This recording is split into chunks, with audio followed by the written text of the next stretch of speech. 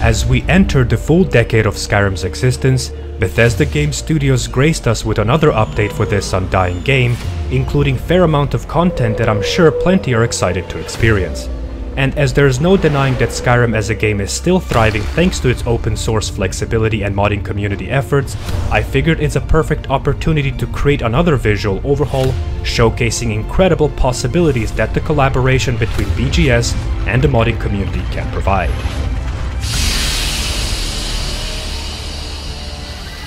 This visual overhaul will be focusing primarily on graphical improvements and enhancements mainly for Anniversary Edition, but will flawlessly work with all previous versions of Skyrim Special Edition.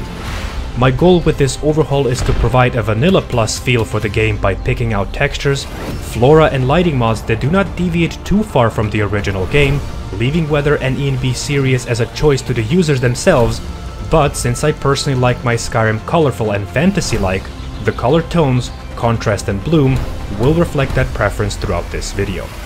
Additionally, this visual overhaul attempts to include improvements for all aspects of the game, ranging from landscapes, clutter, cities, flora and fauna, and all the way to the method that the light is being scattered around the world space and ENB presets that are luring vista.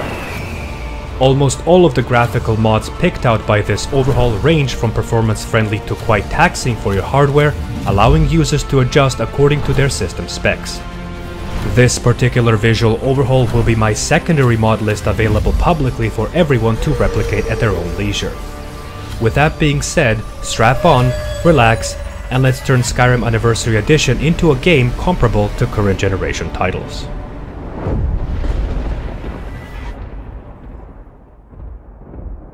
Today's video is sponsored by Arcade, an MMORPG created by Excel Games, originally released back in 2013, and goes as one of the most popular games in the genre to date. Now yes, Arcade is a veteran title in the genre itself, however, the game is about to enter a new chapter in its lifespan, as Cacao Games will take over the publishing duties for Arcade and Arcade Unchained. Arcade is one of those titles that many players look back to with nostalgia as positive, recollective and reminiscent times, myself included, as this game happens to be the MMO of choice during our teenage years. With Cacao Games taking publishing rights over Arcade, players are now able to start transferring their accounts, and everyone finalizing their transfer receiving Brilliant Hiram Guardian set as a reward. New servers are open from 3rd of December for both Arcade and Arcade Unchained, and with the link in the description, dive back into the world of Erenor and potentially relive the nostalgic experiences once again. Big thanks to Arcade for sponsoring this video.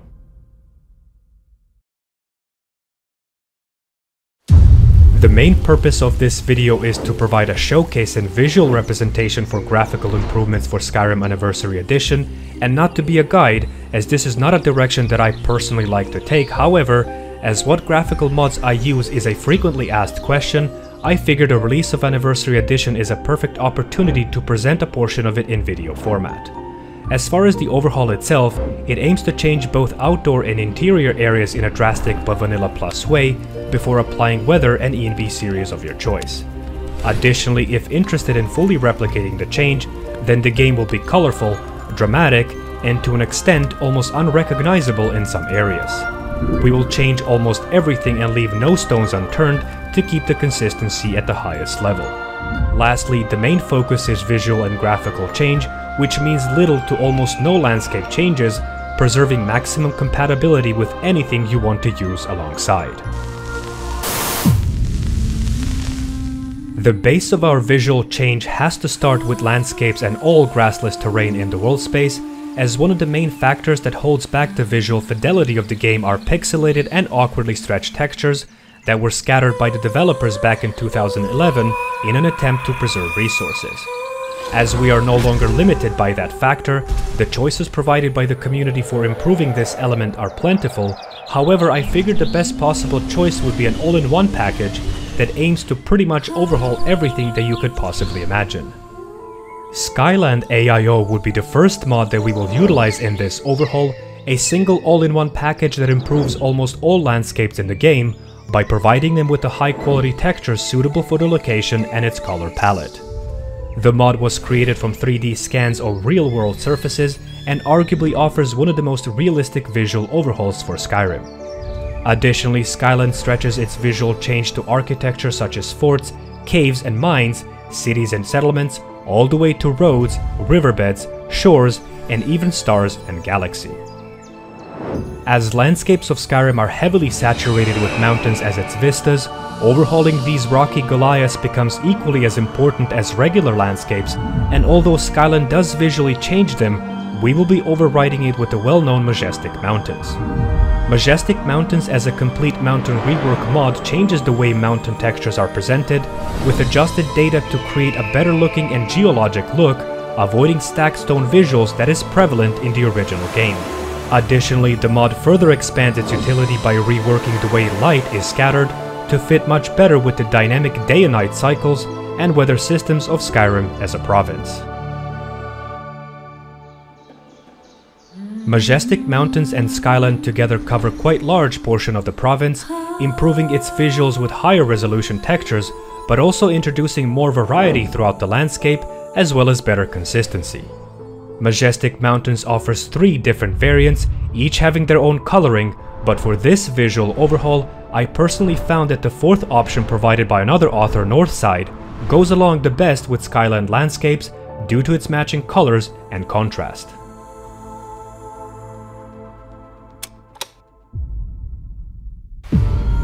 With the landscapes being completely overhauled, we will move on to another visual element that does not necessarily seem important on the surface, but plays a huge role in visually enhancing the game the more it is improved, from both retexturing aspect to completely changing the 3D shapes. I personally spend more time than I'm willing to admit on improving and overhauling all clutter in the game, making sure that nothing remains unchanged, as these objects are distributed pretty much everywhere in the game, for both interior and outdoor areas. Static Mesh Improvement, or SMIM, as a massive project that greatly improves appearance of countless 3D models in Skyrim, is a perfect all-in-one solution for most users, as it attempts and succeeds in remaking and improving the Skyrim's architecture, clutter, furniture and much more. Delving deep into the depths of Skyrim's underground areas, where most of the player explorations take place, additionally improving dungeon, ruin and cave 3D models and their textures also becomes one of our priorities.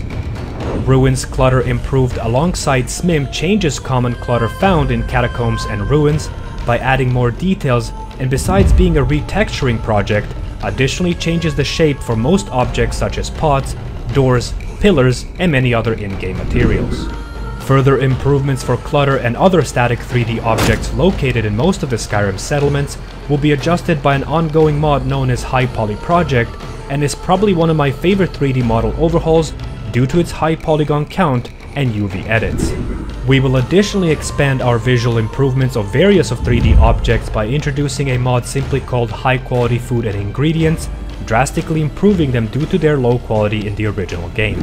And lastly, few more touches for worshippers or those looking to improve as many objects as possible, JS Shrines of the Divines, a mod of incredible model and texture quality for that true next-gen feel.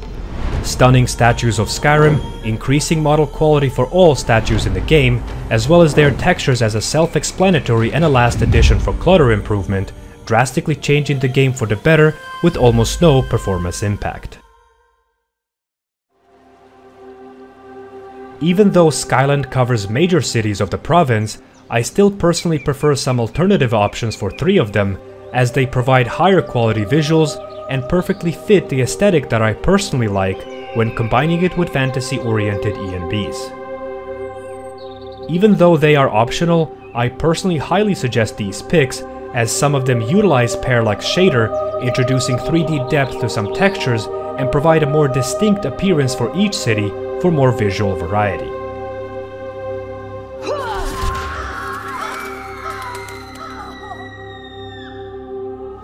We will start by overhauling Riften using WizKid's Riften and Ratway, a previously covered texture overhaul that utilizes that same parallax shader and provides Riften with semi-colorful but appropriate and realistic appearance, suitable for the medieval port town, with close attention given to color consistency and contrast.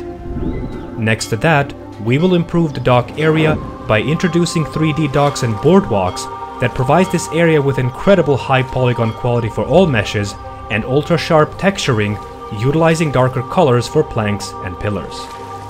I'm sorry to drag you into more problems, but after that attack in the market, I'm running out of time. You're an outsider. You're dangerous looking.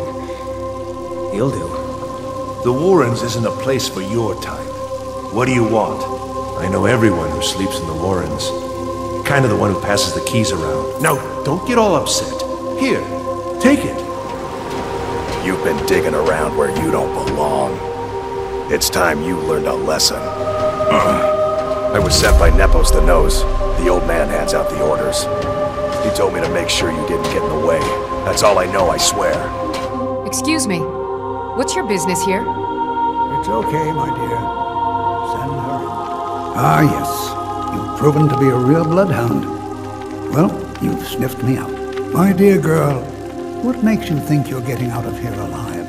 You had to just go and cause trouble. Now we have to pin all these recent murders on you. It's a life sentence that's in the mind for you. Tough luck, friend. Those guards sold you out, but good. My advice?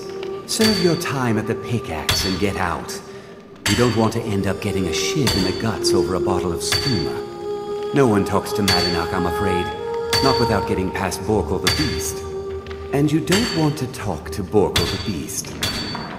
The new meat. So soft, tender. You want to talk to the king in rags? Fine.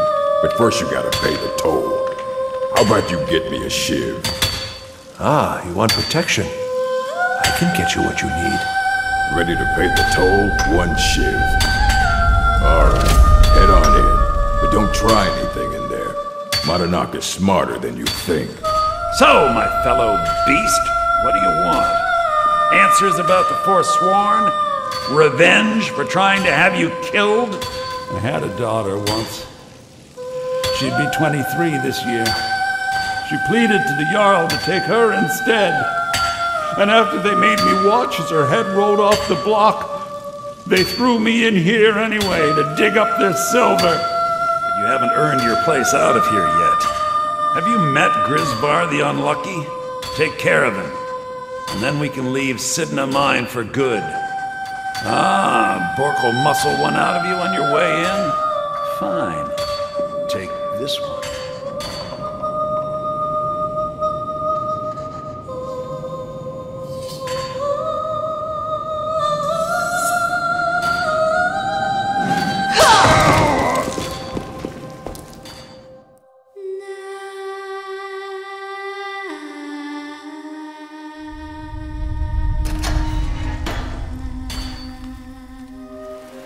As far as the Solitude is concerned, we will take advantage of the mod that was relatively recently released, and in my personal opinion provides Capital of Skyrim with one of the best visuals and textures, and that's MRF Solitude.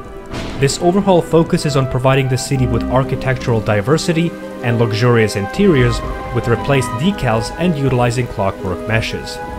These textures are quite colorful and thus making the city picturesque, and some ENPs can oversaturate them, resulting in overly bright colors for some. But as mentioned, as I like my Skyrim Radiant and Fantasy-like, MRF Solitude is a perfect fit. Victoria, no! Additionally, the mod also utilizes Parallax Shader for increased visual fidelity, and its interiors are my favorite part of this city overhaul. Shops and inns utilize dark wood colors and stone walls as two contrasts that fit perfectly together, which darkens the interior for a more atmospheric look. Another small change that I like adding that I purposely left out during our landscaping will be Skyrim 3D rocks. These photogrammetry rocks are highly detailed meshes and their corresponding textures, replacing all Skyrim small and medium-sized rocks and rock piles with incredible looking but highly optimized models. Going back into the interior cells of residential buildings, besides previously mentioned shops and inns, MRF Solitude also overhauls interior cells such as Bard's College and Blue Palace, with reddish tones resulting in luxurious and extravagant look. In our endeavor to fortify that style, we will also add 3D furniture, a mod that greatly improves the look for almost all furniture objects, as well as a basic dining set, both tiny details but significant when compiled together with the rest of the mods. And lastly, for smaller settlements unrelated to major cities, the two changes that I've decided to include would be Rentau's water wheel, as well as the Skyrim's 3D windmill for higher polygon count and better textures, as they are frequently used as objects in all villages of Skyrim. Flora is one of the most limited aspects in the game due to its resource-heavy nature, and as a decade-old game looking to preserve resources back in 2011, grass usage throughout all of the biomes is scarce, while trees all share the same model. Once again, as we are no longer limited by these factors, we will drastically change all biomes by introducing Wadosbrom and Northern Grass combo, and have these two grass mods cover our landscapes with beautiful and lush green and yellow blanket depending on the biome, turning them into magical and fantasy-looking plains. Next, we will add 3D landscapes, a flora expansion and an ongoing effort to add variety to Skyrim's vegetation by introducing trees, plants, water plants and weeds, utilizing more than 90 custom-made vegetation models. Further, we will overhaul existing tree models by introducing recently completed and released Happy Little Trees, a mod that aims to provide good visuals while having very low performance cost. These tree models are great looking, do not heavily deviate from the original game, while being very performance friendly, with Snow Trees being my favorite tree models ever released by the community, and additionally offers great looking LODs and billboards for unloaded terrain, improving its consistency.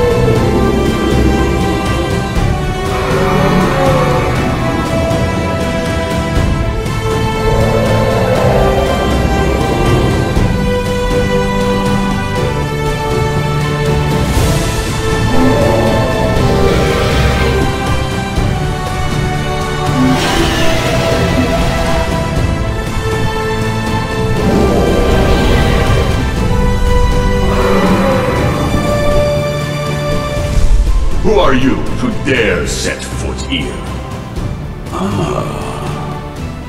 You are Dragonborn. Now through them does he speak. Even the Greybeards must bend to the winds of change, it seems. I know things that the Greybeards will never teach you. You may not be Dova, but the defeat of Alduin earns you the right of title. Not this time, Dragonborn. This one's mine. Soon they will finish building my temple. Then this will be over soon for you. Weathers and the way light scatters across the world space are one of the most noticeable visual aspects when changing your game, and this part is heavily dependent on a personal preference, as some of them decide in which color direction both outdoor and interior areas will head towards. The collection of weather mods with NLA Weathers plugin for E and B being the main driver for all weathers of Skyrim utilized by this overhaul provides the game with colorful and summer-like clear skies, while on the other hand, gloomy and sinister tones during rains, thunderstorms and cloudy days, achieving the best of both worlds. From dozens of hours of testing, NLA seems to have favored cloudy and rainy weathers over clear skies, which does seem appropriate for Skyrim as a northern province. As far as the lighting is concerned, we will utilize Lux Orbis as an exterior lighting overhaul, a complete rework designed to be compatible with E&B features, replacing all vanilla lighting with Lux's templates with adjusted radiuses, fade values and placements carefully set by hand, with a plethora of tweaks for consistent and more dramatic lighting. Similarly, interior cells will be changed using Lux, arguably the most dramatic and impressive looking interior lighting overhaul that takes advantage of the latest developments in ENB with its main goal to offer realistic but dramatic presentation. On top of Lux, we have to add ENB Light, a mod that adds forced ENB light to pretty much every object and actions that should technically emit light and cast shadows. We will also include Embers XD, the most consistent fire source overhaul. Paying attention to small light sources will be done utilizing Medieval Candles and Estes Horn Candles as two incredibly high quality mods that replace the 3D models of these lighting source objects. And lastly, we will include a series of small mods that together add even more light casting sources utilizing complex particle lights provided by an ENB, where even the simplest objects like alchemy tables, soul gems, Daedric weapons, or even Draugr eyes will cast a shadowed illumination source, increasing the game's dramatic presentation, and in tandem with the previously mentioned lighting mods, perfectly rounds up a circle of a lighting overhaul. It's time for our efforts to provide the last touches to the game in an endeavor to finalize the overhaul by changing all bodies of water in the province. And although I have showcased multiple water overhauls on my channel in the past, I still stand strongly that the most visually pleasing option ever created by the community taking advantage of ENB's serious features would be water for ENB, especially with the Shades of Skyrim update. This water overhaul provides a fully fledged displacement support and visually and orally distinct coloring for different bodies of water with tranquil and semi-realistic transparency. ENB will play a big role in coloring for all bodies of water, and again, as a fan of fantasy visual look, as my good friend Heavyburns would say, Gatorade water it is, however completely editable by changing some ENB values.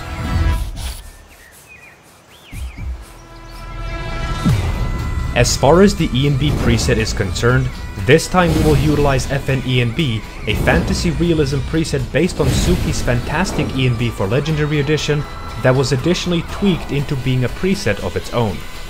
This preset is one of the most screenshot worthy in the community, not holding back its usage of all effects provided by ENB series, and providing the game with a range between gloomy and sinister tones, all the way to colorful and fantasy-like sceneries, depending on the concurrent in-game weather. As far as interiors are concerned, this is where this preset shines, as it was tuned with Lux as a lighting mod in mind.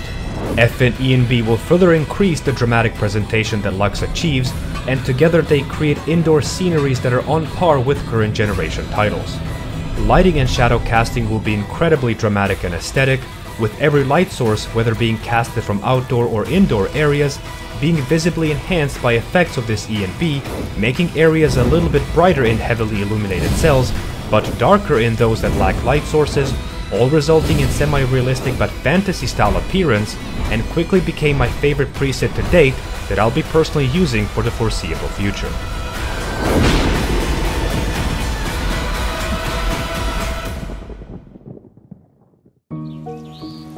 This graphical overhaul touches other aspects of the game that I found too dull to showcase, such as fully implemented improvement covering every single NPC, as well as character changes for a more enhanced appearance. If you are interested in replicating this visual overhaul into your game, a full mod list links will be provided in my Discord server that will include full list with all of the links necessary, a proper load order, and plugin setup for full stability. As this list will be my secondary mod list, it will be publicly available for everyone to use. However, all further updates and changes from today will be provided exclusively to Patreons and supporters of this channel.